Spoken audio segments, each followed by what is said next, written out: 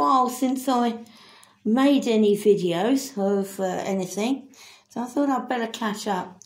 I didn't get a chance to film my training today, but I did take the opportunity to grab half an hour with the dogs and give them a little scoot round. Now, what we practiced was part of a slalom.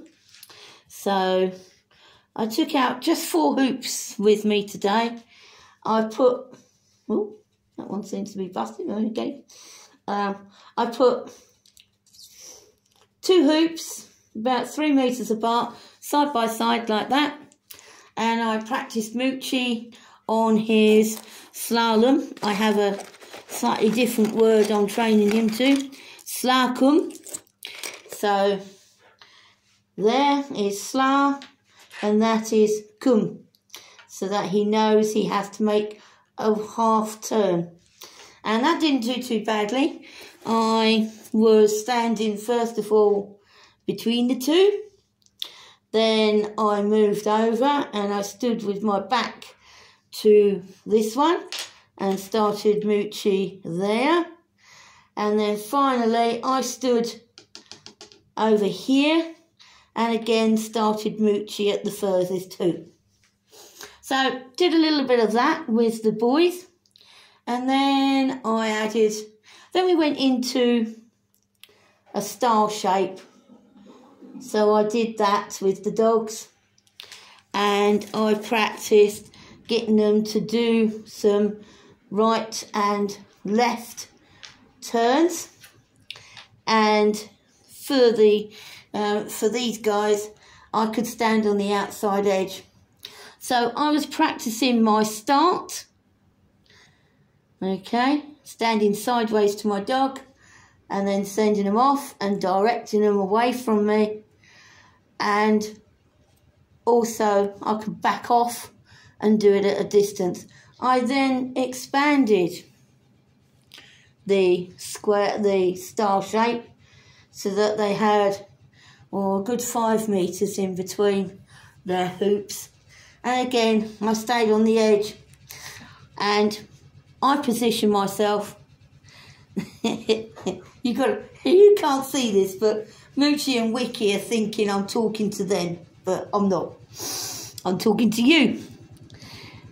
So I could stand either the same side of the hoop as my dog, or I started slightly afterwards, so I could practice either sending my dog and turning, or turning my dog as they came towards me, and directional, just so that I could work out, for handling purposes, what's going to be best and what they also are going to be familiar with. So we moved from this star, and then I kept the 2 hoops there. I kept it like that, and then I put the slalom in over there. So now I've got 3 sides there, and just to give them a little bit more speed, behind us was actually a football net goal, and I used that as a send around so that they had a bit of speed. So for part of their thing, going up there, and then I had 2 different ways of doing it. I went either there, slalom, there, and then back, or I went there, out wide, slalom, left turn and back. I practiced this by standing in several different positions.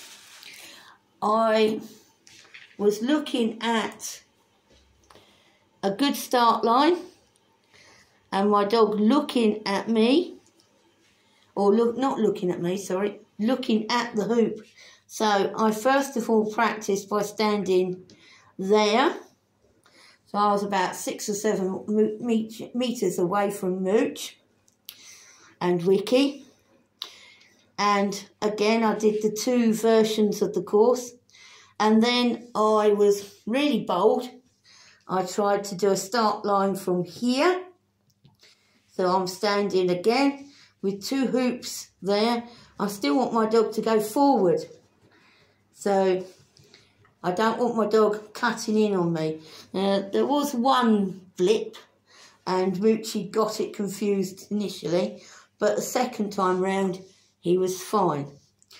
And then finally I pushed the boat right out and I stood at the furthest hoop to get Mooch and Wiki to go forward and do the course.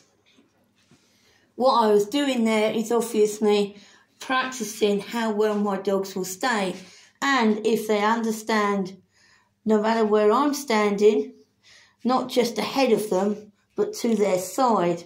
If I say go, they move forward. So the outcomes that I were looking at today through just doing this exercise was, will my dog do a stay? Yes. Will my dog go straight forward?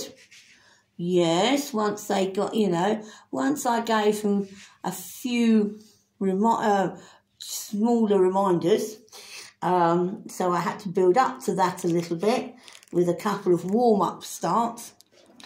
Can they do this exercise from a starting position? Yes. How is my directional training going and my timing for both of them? Not too bad. Always room for improvement. And how I am introducing the slalom style of training to let my dog understand they've got to do a wide loop. It is not tight. Wiki was a love, and he was totally different to Moochie. And then finally, I did this on the run. So I sent my dog out wide round something that was here, and then we did the obstacles while they were on the run. So again, it was a question of timing and seeing how well they adjust their speed to doing the corners. So that basically was our training session for today. We did it for about half an hour.